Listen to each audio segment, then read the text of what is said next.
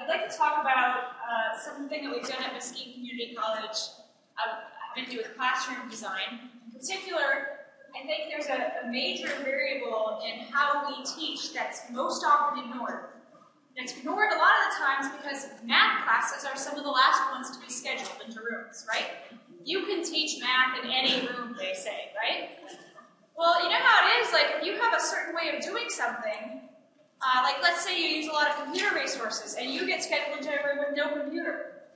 Suddenly you're forced into a teaching method you're not comfortable with, having to abandon those resources. So I think there's certainly lots of variables within these, but there's three major variables in what happens in classroom learning, not online, but just classroom learning. And those are the instructors and all sorts of variables related to the instructors. The students, we all know that's a very important variable, although the media likes to ignore that one completely. And students are a very important variable, but also I think the classroom, which is the most ignored variable, is huge in what happens in classroom learning.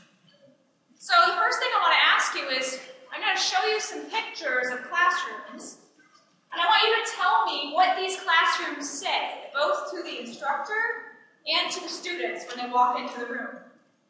So what instructions are the classrooms sending? Okay? So I'm just going to show you three pictures, and then I'll ask.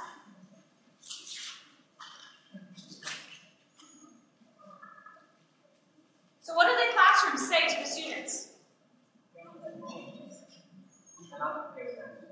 You have to pay attention, you don't have to pay attention, I'm not sure. But what are they expecting to happen? Do these classrooms here, do they say group work? No. What is a student who walks into one of these classrooms expecting? Lecture, right? Lecture. And that's really important because what is an instructor? If you're the instructor and you walk into the classroom, what are you expecting? Lecture. It looks just the same as when you went to school and you lectured, right? So the classrooms are all sending that message, and so even when we have innovative instructors who decide to do more active things, they are constantly being fought against by the classroom. You can come in and say, we're going to do group work, but you've got to move all the tables to do it, right? Or you've got to get the students to climb over tables to have a group. Or the whole classroom fights against you. So, instructors are encouraged to have students do more active things, but the classroom send a very clear message to the students to fight against it. And they send a very clear message to the instructors to fight against it. Because if you have to walk into a classroom and spend the first 5 minutes rearranging the classroom, and the last 5 minutes putting it back for the next instructor who's going to be irritated that you moved it, that's 10 minutes of class time. And how many of us really have the drive to do that every single class, several times a day, just to do this thing we're supposed to do, which is more active learning? Right? Very few of us can maintain that over time. So what if the classroom sends a different message instead? Both to the instructors and to the students. I'm going to show you different. These are actually some of the exact same rooms, but set up a little bit differently. That's the front, and this is actually looking from the front back. Okay? So this is a very different, it still has a clear front to the room because I think with math there has to be some kind of front to the room for demonstration purposes. But the students, when they come into this room, it's really odd to them at first because, for one thing, they have a hard time telling where the front is in some of these rooms because there are whiteboards on all the walls. You saw them in our other rooms too, but our rooms are specifically designed this way now.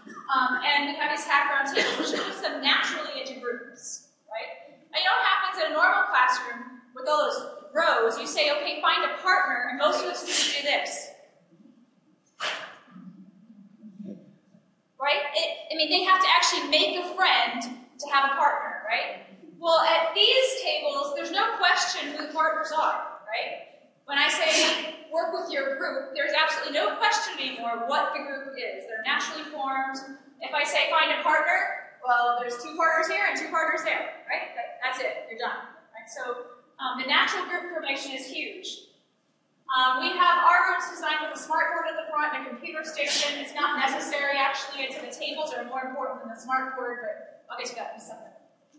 So we call these math elites. This engaged learning, interactive technology environment. And the most important here is the top part, the engaged learning. We gave it a name because we found that administrators are more likely to fund something with a name they can put in the annual report. I'm not kidding about that. You know how it goes, right? Nobody knows what mathlete is, but they're impressed that, we did it.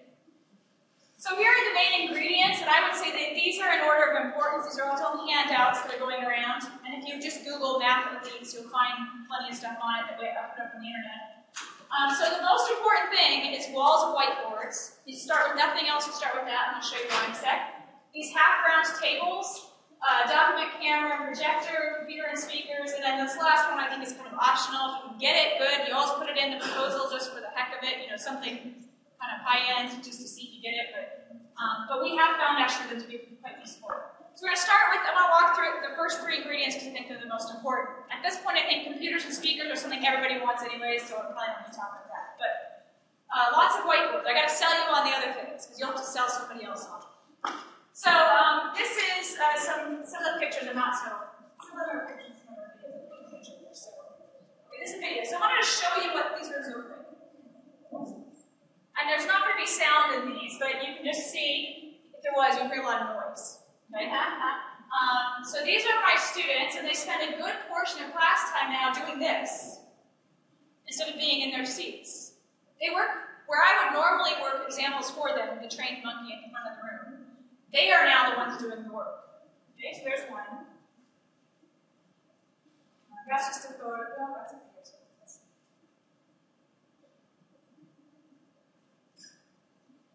So they have to talk to each other. They always work in pairs. They have to talk to each other. One person does one problem, and then I give them another problem. They switch. They're all doing the same problem, by the way. You can tell from the vantage point that I have there at the front of the room. I can see what all of them are doing at once, right? I can walk and troubleshoot where I see there's bad notation happening or where somebody's gotten really off track. They also look around the room to see what other groups are doing, to look for good ideas and things like that, which is fine. I mean, it's a learning environment, right? It's really funny when somebody does something wrong and then that gets passed around the room, and I usually let it happen just to prove a point later on when everything goes wrong. Here's just one more here. So you notice this is the same girl who used to be over there, and now she's over here. Well, there's also something I do, which I'll show you in a second, called traveling, so that departments change all the time. And in a given 2-hour session, if it's a review day, they will make it all the way around the room at least once with different partners. So, but you'll notice that they're the ones actively doing the math in the room now. Okay? So this is why I think whiteboards are one of the most important things. And you'll see the groups kind of start to huddle together and talk, and they're discussing the math. And here's one where they've got their calculators out. This is a different class, it's math for elementary teachers. They sometimes have to explain things to each other out loud. But look at the determination. And I walk around the room with a red marker and I spend most of my time just correcting notation. Like there's things we can't get students to do very well on their own. So by the time we're like 3 weeks into the semester, if they see me coming, they all look at what they're doing to do what? Fix anything that's wrong, right? Perfect. Right, their notation on text starts to get much, much better. I teach calculus this semester, so I gave that test on limits. And you know how many times you have to write the limit as h approaches 0? I wrote it twice on a class of 32 students. Right? So, I mean, their notation just gets tons better. Their thinking process is better because they're talking out loud. And they love coming to class. Like, it's bizarre. They'll say, well, we like to come to this class, and I say, well, why do you like to come to this class? It's calculus. This is the only class where we get to do something, they say. Calculus is the only class where they get to do something? Yeah, so, anyways, and I love, just seeing them teaching each other on the board. So I wanted to show you the traveling thing. The key to this, I think, is that you don't have dysfunctional partnerships all the time. You know how it is when you tell somebody to find a partner, they find the worst person they could possibly be partnered with. Okay, so this is, I asked them to demonstrate traveling for me for a video, so see the benchmarking along here. So when I say it's time to, when we've done it, we've finished the problem, I'll say it's time to travel, and one person from each group will walk to the next partner. So one person stays put, one person travels. And after the first time, they get pretty used to it, and I just say, all right, it's time to travel, and that person just moves on. I also will always say, even at this point in the semester, make sure you introduce yourself to your partner. They're just very bad at it, this whole introduction, saying hello, thing. It gets them talking to each other. You see these guys here are about to introduce themselves to each other. But it means that you don't have those dysfunctional partnerships that go on forever, which makes it really nice. So the next ingredient in here, I think that's really important, is these half-round tables. If you look them up on the internet, they're actually technically called kidney-shaped tables. And just look at how they're working at these tables. It's not what you see at rectangular tables or circular tables, which tend to put too much space between the students. So you'll see them all kind of like huddled in. Look at this group over here, like completely tucked into what they're doing. There's a couple tricks to this. It helps to only give them one copy of something. Because if you give them 4 copies, they'll all work individually. But it gives you the chance that you have this nice surface work area, so they're using, I think we're doing a sorting activity here. It's a puzzle. That's a beginning algebra class. This is a math for elementary teachers class. Those of you who were at my presentation yesterday, you can see they're playing the block game. This was before I had marbles, so they had an instructor or little player cards to use. I particularly like this picture because what's happened to their computers? They're open, I mean they have them, but the more interesting thing is what's happening together, right? When they're doing something active. Calculus class playing another, it's a puzzle about sorting graphs, so they have to sort all these graphs right here to the functions that go with them without using a calculator. And again, you can see they're all kind of tucked into working together.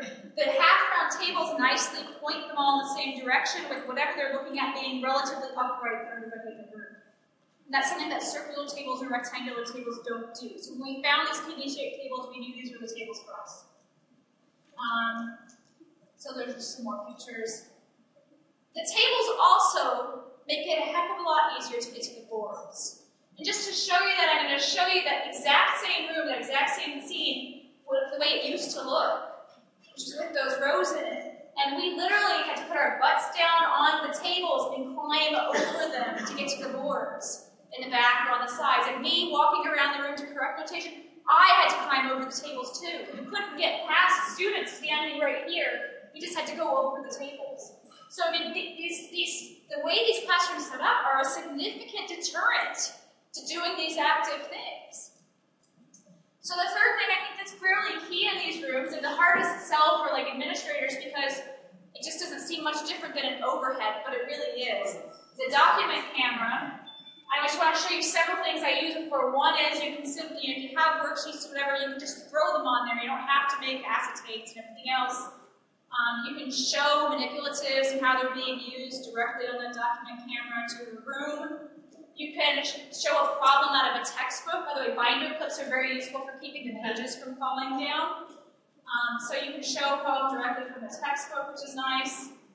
You can do all sorts of stuff with portable whiteboards and manipulatives if you need a background to write on. And you can also, I don't know if you noticed this in the picture, but you can take a small video camera and clip it to the document camera to record what happens on the screen down here. So, and by the way, the accessory I use to do that is a hairband. Works perfectly. You couldn't ask for anything nicer. Just one of those flexible hairbands you find at the drugstore. Rubber band would probably work too. So I wanted to show you what that, a little bit about what that might look like. I'm just going to jump into the video here. You won't hear me talking, so I need to get a little bit further. I'll just let this play for a second. So you can see this is pointing down at a document camera somewhere in the middle of the video. So this is what's being recorded by that little camera, and I'm talking in the background. So you can capture what's happening in that very physical space very easily that way. Of course, some of the expensive document cameras will have, you can hook them right into a computer, or we can go that expensive. So I'm doing it the old-fashioned way here. Okay. So, anyways, you can also demonstrate calculators side by side. So if you have a classroom full of students with multiple calculators, and you have those calculators, when you put them both on the document camera, they both show on the screen. Right? You don't have to keep switching back and forth, You can point to something on one, point to something on the other, and you're done. You see some of you just brought the whole concept right there. Okay, so I want to spend my last 2 minutes talking about how you get your own math week. Method number 1, I call the boiled frog method. I'm sure you're all familiar with the boiled frog who just sits in the pot and gradually gets cooked. So this is your administration being cooked, not you. You start with baby steps. You say, well, I have a room, it doesn't have enough whiteboards. I'll ask for 1 more wall of whiteboards or 2 more walls. You make friends with your custodians. Generally, campuses buy in bulk, which means that somewhere on campus there is a room full of whiteboards at the end of the year and nobody has claimed them.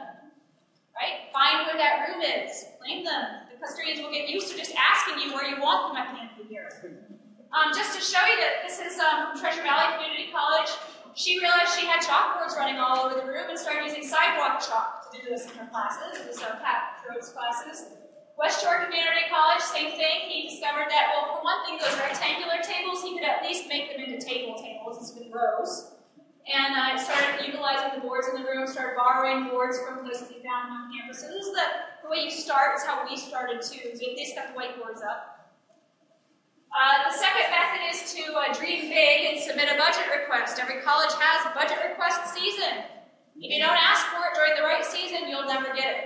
Okay? Here's how to make it work. First, identify your target areas. Find rooms that are already used almost exclusively by math. Prove it. Run the stats. Ask somebody for the numbers. I mean, we found these 2 rooms that we asked for were already almost exclusively math classrooms.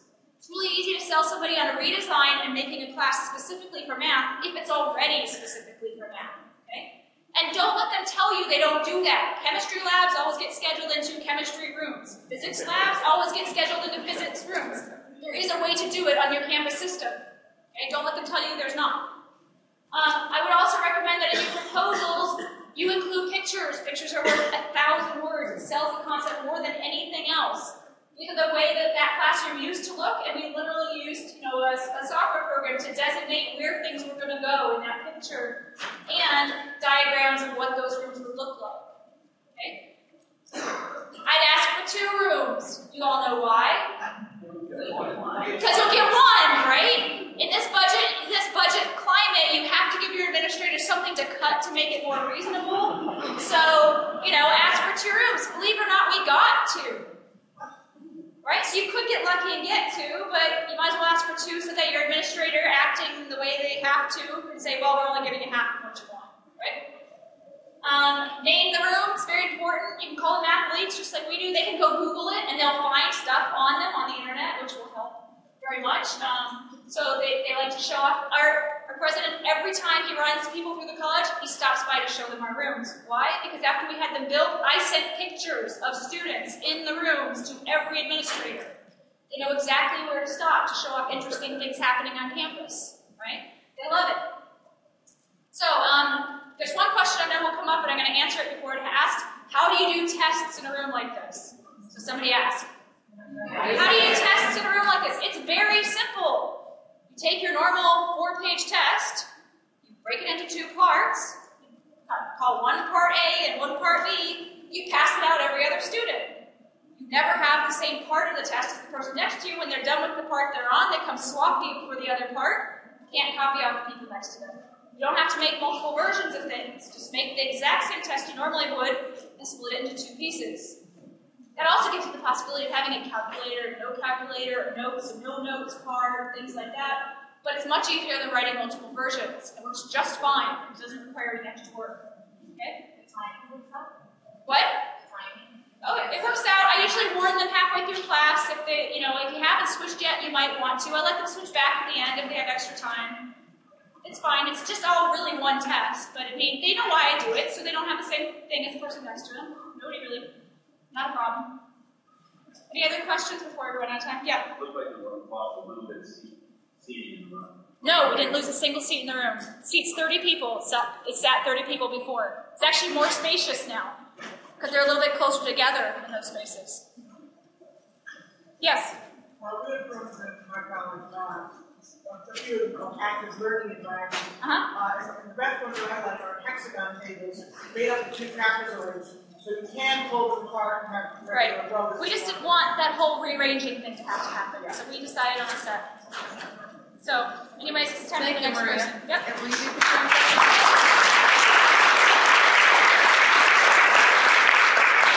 I'm sorry I had to